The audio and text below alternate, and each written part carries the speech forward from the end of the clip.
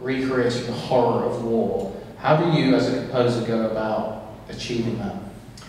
I started out, certainly in the theatre production, just gaining a sense of what war does to people's lives. And the arc of it in the story is that the villagers in Devon obviously haven't experienced war, they have no conception of what it's like, and in fact they think that the idea of it is rather fun, you know, and all rather jolly.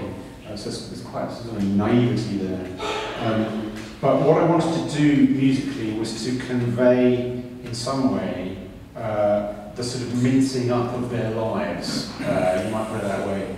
So, in fact, I did that with some of the musical material, quite a lot of the musical material. So I would start with very bucolic, idyllic sort of sounds, perhaps redolent of Vaughan Williams and that sort of sound. But those themes gradually throughout the whole piece get transformed into sort of engines of destruction.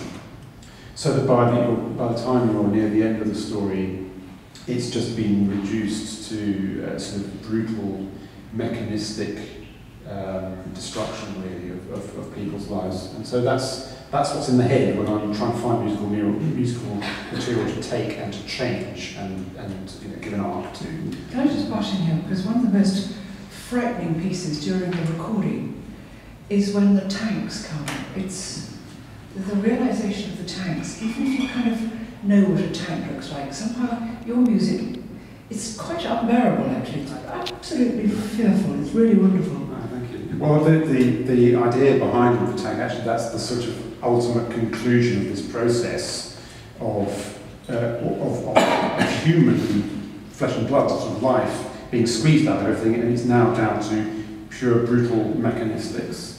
It is just churning up the landscape and destroying people's lives and everything in its path.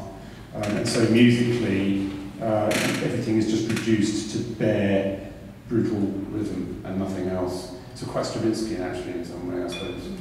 It's a writer's spring, that was the idea behind that. So Joanna, you and Michael play all the characters in the narration.